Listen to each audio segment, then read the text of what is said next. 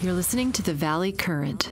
So it's like you probably put in at least 3,600 hours, right?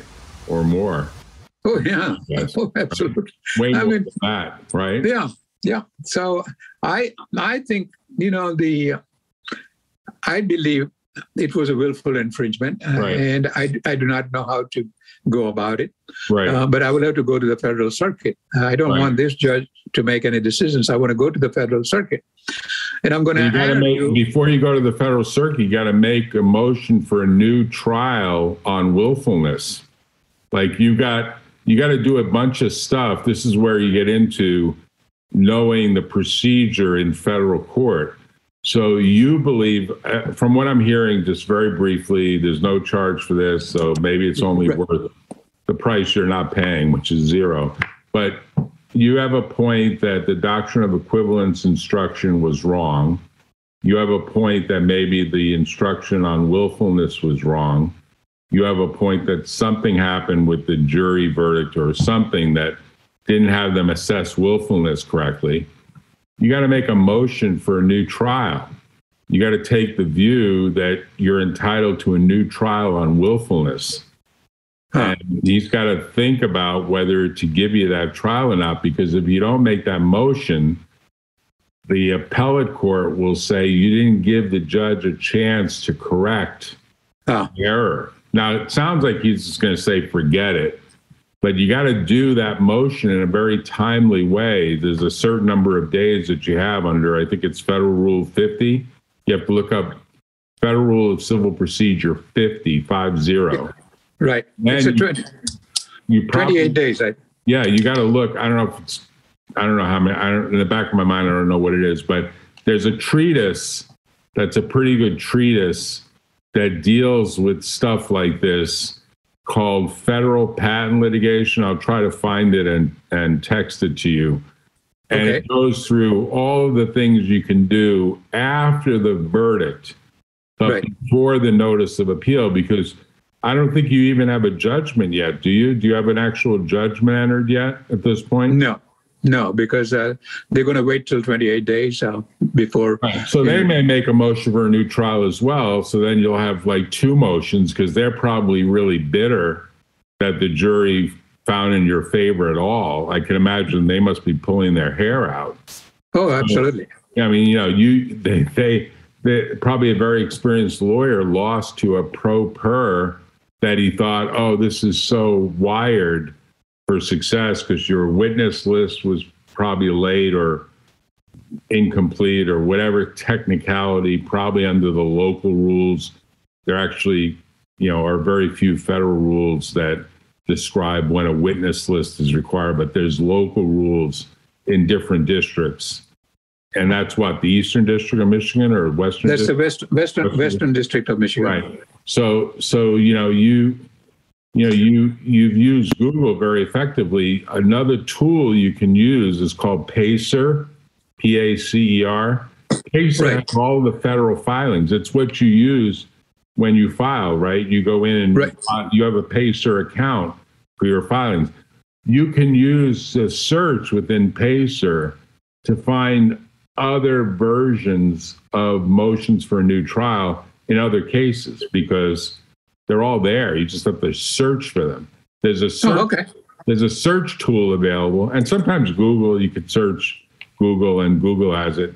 But there's a search tool called Pacer Monitor, P-A-C-E-R-M-O-N-I-T-O-R. It might be free for 30 days. You can get a 30-day trial. It gives you an advanced search tool to search into all the Pacer. So you can search like, willful infringement, motion for a new trial. Like you could search for a bunch of stuff, because think of that database, that the federal database is a very rich database. Google captures most of it, but maybe doesn't capture all of it.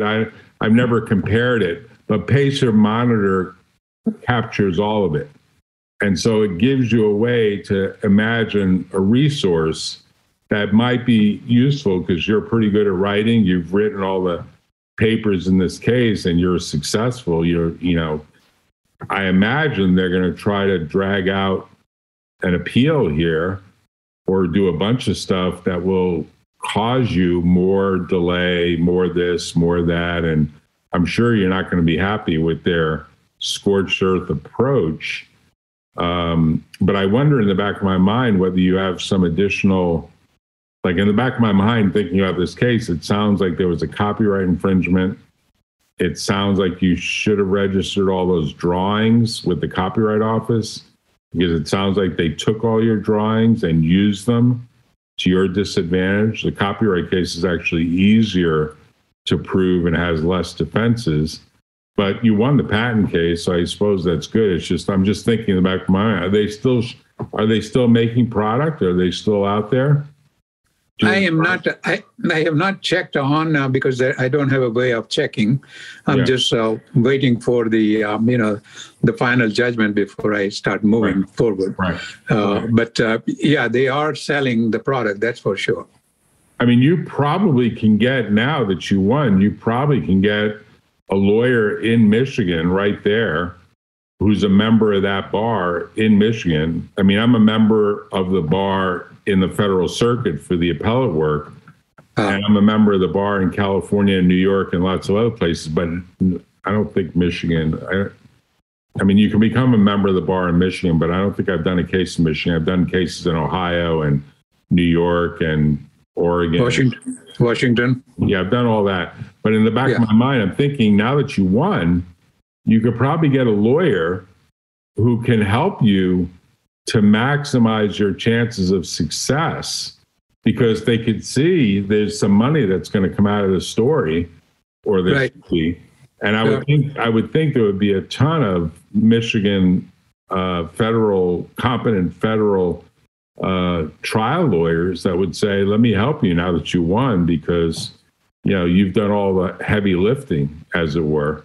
I don't know what they would charge, but it seems to me that it would be good to get somebody local who maybe even knows that judge, and then the judge would be like, okay, now I got to get some religion here, right? Yeah.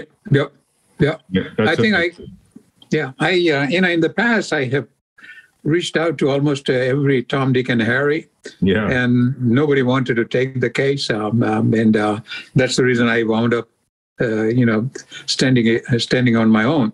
It's really an amazing story. It's very rare to hear these stories, and I just imagine that it's such an inspiration. Like, you could give a class at a business school or at an engineering school about, look, if you're persistent and you're smart and you're capable of using Google, which of course all these students are, don't let a bully take advantage of you, right? That's the moral of the story, isn't it? You said it perfectly. I think that's exactly what it is. And I think the tools that was necessary, like if I would have known this Pacer monitor and its advanced search options, I probably would have done a lot more. I just found out today. Yeah. So you're right. If tools are given to individual like me, who gets into a trouble, then they can use those tools and at least protect themselves. Right. Even the simple act of getting a little bit of advice that said probably you should have had 2 plaintiffs or 2 defendants or two counterclaimants is the right way to think of it. It would have been you individually and the company as co-claimants, so that you get the bigger outcome. Because I wonder now whether you're barred by the statute of limitations on the claim that could have been brought for the LLC that lost all the revenue from the manufacturing deal, because that's where the lost profits argument is, right? Yeah. So what happened they had filed a lawsuit against me and the company. Right. So the company could not hire an attorney. Right. So the judge put the company in a default, and the company should never have been. Now that I realize that company had nothing to do with the patent and the patent infringement. Right. No, So the no, lawsuit, you got stuck by the rule that every corporation has to have a licensed attorney, and the LLC, even though it might be a single member or might be just you and your wife as, marital couple, LLC, it's like a sole proprietorship. It's really a pass-through entity. Right. And you got stymied by the rule, which I think probably needs to change, that you can't represent that entity because it may have other stakeholders like creditors and employees and others. But the truth is you're just using that like a sole proprietorship substitute. Like you're using that entity like a flow through. Now, what you might have been able to do was to assign the claim from the LLC back to you individually so that you own the infringement claim or you own breach of contract claim. Because it sounds like what the judge did is he defaulted the company for not having a lawyer. Right. Did that happen early, or when did that happen? Sometimes in 2014. Okay, and did that go up to the federal circuit, or did that not get appealed when you took the appeal? I responded. I did talk about it with the federal circuit, but the federal circuit says it is a company that is in default, and I cannot represent the company. Wow. So you really that's the wrong outcome. I mean, on the justice of the case, that's really a hyper technicality. Yeah. I can tell you that there are a lot of people that get trapped. Like, I'm not going to criticize LegalZoom, but LegalZoom does, and other companies like it, they do what might be called quick and dirty LLCs, but they don't explain to people, well, there's some downsides to doing an LLC. It sounds great in theory, but what do you do when you got to get into, when you're in litigation and then you have to hire an attorney because the LLC has to have counsel? Well, then what do? Do you collapse it? Like in theory, maybe you needed to dissolve the LLC and assign all of the rights and assets to yourself and just take the view that the LLC's out of the picture. I own everything. We dissolved it. We paid whatever filing fees for dissolving it. And you own everything as the plaintiff, and you're pursuing all the claims, both for infringement as well as for the loss of the profits from the manufacturing deal. I mean, your argument, if I'm hearing it right, is you should have made $4.5 million in profits on the manufacturing deal, right? Correct. Absolutely. Right. So you had a successful product. They made millions of dollars of revenues on it. You should have gotten more than a 4% royalty because you had a real manufacturing deal. They made probably more than 4.5 million in profits, but they're admitting to 4.5 million in profits. You should have gotten the disgorgement of those profits and treble damages on top of that in the best case. And had you won treble damages, you would have gotten attorney's fees for an attorney who was willing to take your case, say, on a contingent fee. Then that number could have been a pretty big number, and that attorney could have done quite well. But the truth is there are a lot of attorneys that are not willing to put in the time or the investment. And then you have to go to something called a litigation lender, and the litigation lender takes a big slice out of things. So maybe your approach was the better approach. I don't know. It's hard to kind of reimagine what could have been, back 9 years ago. I mean, in the ideal world, you would have gotten an attorney who would have brought you a contingent fee litigation lender, and you would have been targeting a much bigger outcome than what you got. Exactly. Right? Exactly. Did they ever, you don't have to say the number, but did they ever offer you a settlement, or they played hardball throughout this thing? They played hardball throughout because they were so convinced that they're gonna win. Well, look, they thought they had the hometown advantage. Yeah. They filed against you. They got an early decision that went up to the federal circuit. They got an early decision that disregarded your LLC as a claimant. Go through the list, and it looked like every bullet was hitting a shot. Right? You were still there. Like you had you had a bulletproof vest on, but the bullets were hitting you. Yeah. And, stuff is flying off and they're like, wow, this guy's still standing. Like, this is amazing. But you're still standing. Oh, you're alive to talk about it. They were so angry when the judgment came. I bet. They were just, they could not believe. So you could go to law school now.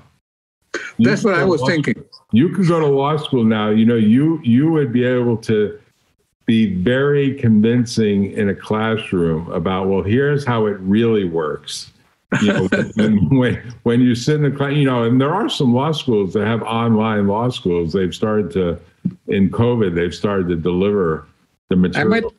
I might take you on that one. I will need a recommendation letter from you. I think your record in this case, I think the judge would give you a recommendation. I think the lawyer that you cross-examine would give you a recommendation. I'd give you a recommendation too, but I'm just saying you're the rare breed of someone who doesn't get put down and just takes the next challenge and goes to the next challenge and gets the next challenge. A lot of people would have given up. A lot of people would have been like, this is too much work. I'm spending too much time. It generates too much controversy, family disagreements. I mean, a million different things happen when you're in litigation, but you're kind of the exception that proves that to some degree the system works. It's not perfect. It definitely can be improved. And there's a lot that judge should be asking you. Probably you're the only one that's ever been successful in his court as a pro per litigant. He should be saying to you, what do you think we should fix? What do you think is wrong? You probably would give him a long list. You'd say, absolutely. You would tell, you really want to know, Judge? I'll tell you.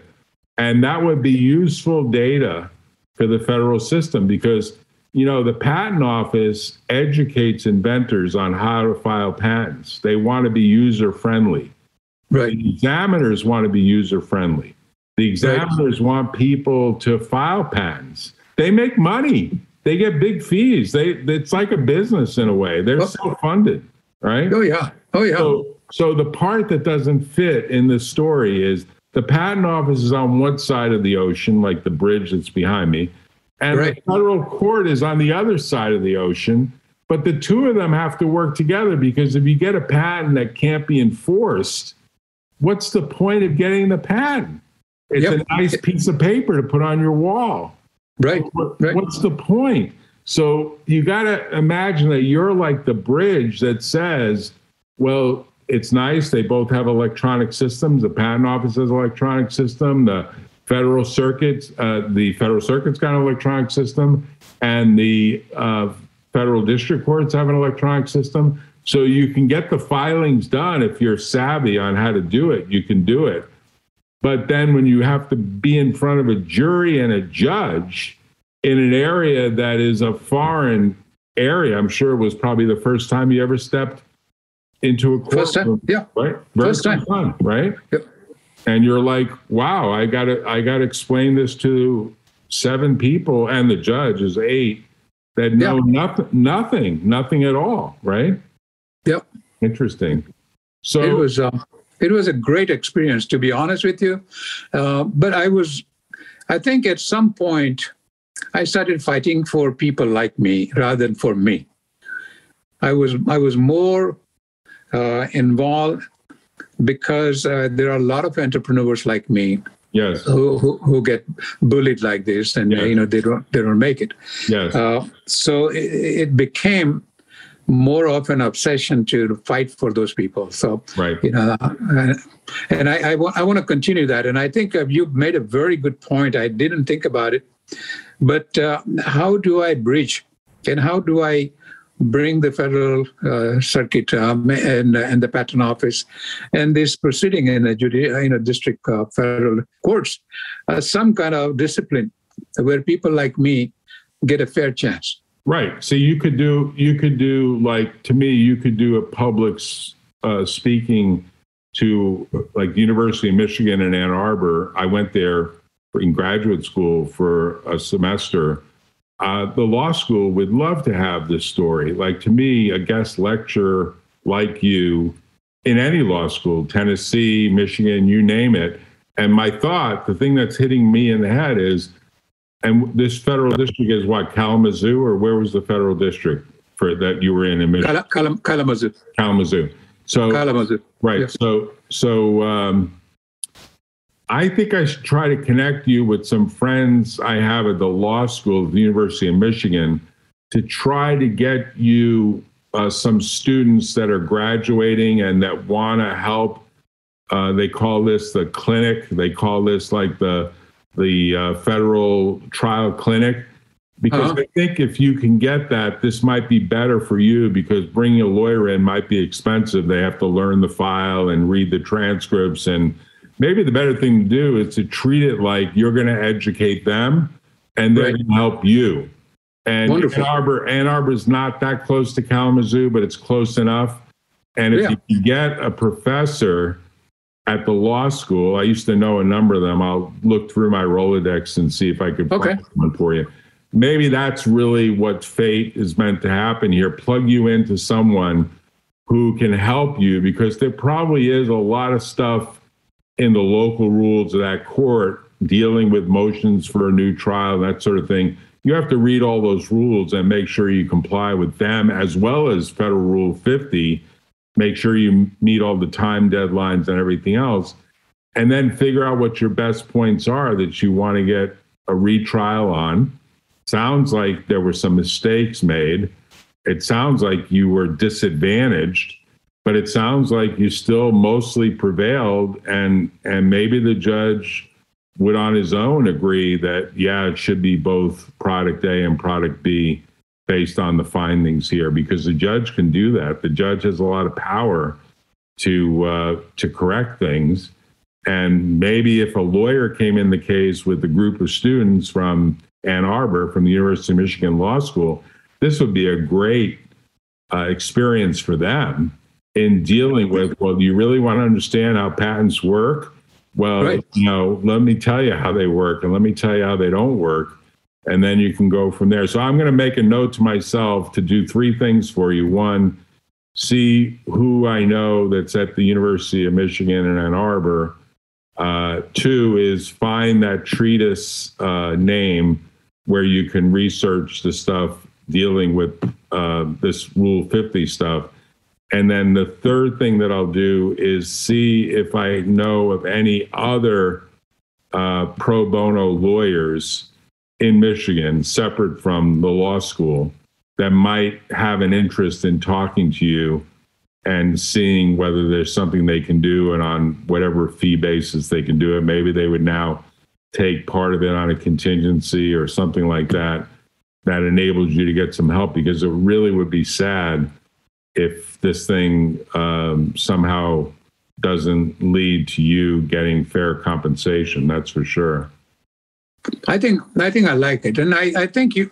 First of all, you're the first one who reached out to me, so I want to thank you for reaching out to me. I read the story, and I was like, man, I got to talk to him if he's willing to talk to me. This is such a classic story, and I teach in the law schools and the business schools in California and in New York. I'm also a member of the bar in Florida, and I teach in various places. And I think this is such a unique story that needs to be told in every law school, not just Michigan, that there are people like you who are smart enough to create innovations, get them patented, negotiate deals, sign deals, and then, people take advantage. There's bullies out there. There are companies that are bullies out there, and shame on them that they don't do the right thing. And it's really great to see that you were successful on your own. I really have to applaud you. Thank you. I will do anything for you. So I just want you to know. Don't worry about it. This is just a small way of saying thank you. And I will send you some text messages. I can't do it tonight, but I will do it tomorrow with the resources that I can direct in your way. Good luck with the rest of your case. I hope, like in a few months or weeks, we have another conversation. You tell me that there's success here. I certainly would like to hear that or imagine that. let me tell you about my family if you have a few minutes. Go ahead. My wife is a school teacher. She works with the special ed students. She has been working for almost 20 years. Has been recognized as one of the best teacher in the school systems. Nice. I have a son who has a restaurant. He's a graduate of Vanderbilt. Okay. And he's a big kid, 6'3" tall. Nice. But he likes the restaurant business, so he's in a restaurant business. His restaurant is recognized as number 7th in the country. Really? The best restaurant, and his restaurant is the best. What kind of food is it? He has prepared the food. It's a kind of he doesn't call it a fusion because it's not a fusion. It's a original item. So he takes the items from our menu, which is we come from India, and then he added the American menu. Oh, so nice. he has eight-course meal. Wow. So when you eat American menu, you know you're eating American menu. Wow. But when you are eating Indian menu, you know you are eating Indian menu. And there's no. Is this Memphis or what part of Tennessee? It's in Nashville, Tennessee. Okay. Nashville. Yeah. Okay. His restaurant is called Taylor, Tailor, and I'll send you the link on it. Wow. Okay. And then I have a daughter. He's 36. My daughter is 34, and she works for Nike. She's in a second-tier management as a global creative director for Nike. Nice. And she is actually living in Los Angeles. Okay. She's supposed to be in Oregon, but because of the COVID, they had told her that she can work from anywhere. Okay. Out of all the employees in Oregon, she's the only one who is allowed to work from California. Nice. So she's very much recognized even in the company. If we can start talking to places like this, I'm pretty sure I would like to go and talk to Nike just to give a little empowerment to my daughter because she will be able to say my dad. So you have to be proud of what you've done. There are very few people that have the persistence, and you'll hear a lot of people talk about. I mean, I can tell you, I represented the inventor. This story very much reminds me. I represented the inventor of the fuel injection system for Harley Davidson.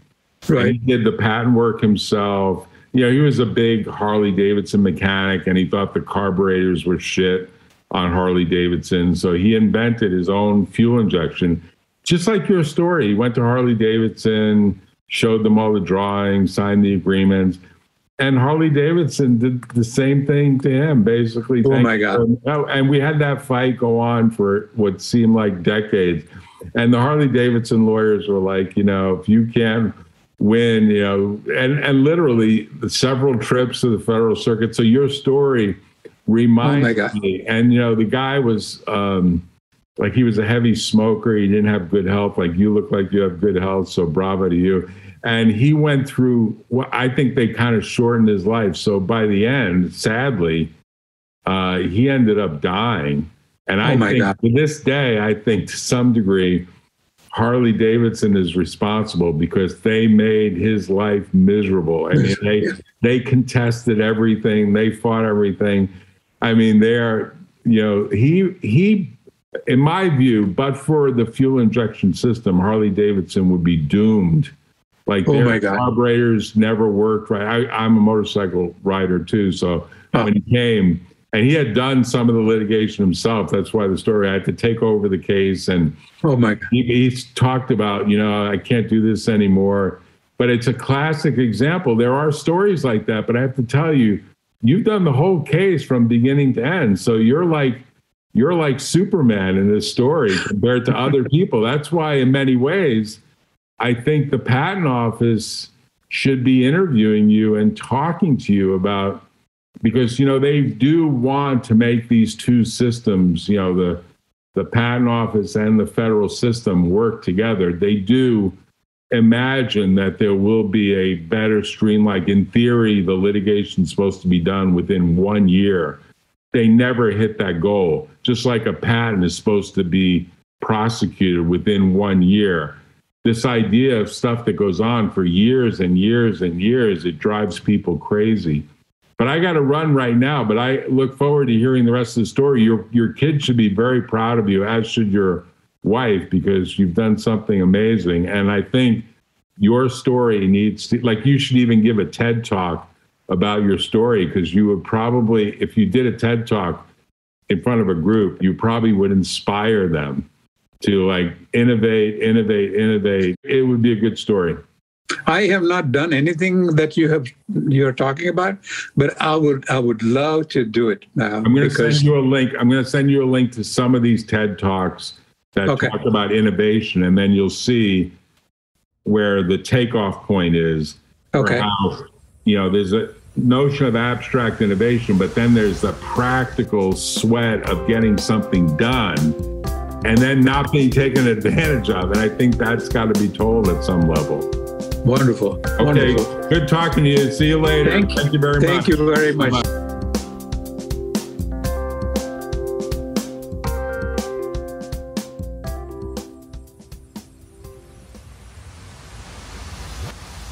Tune in next time on The Valley Current.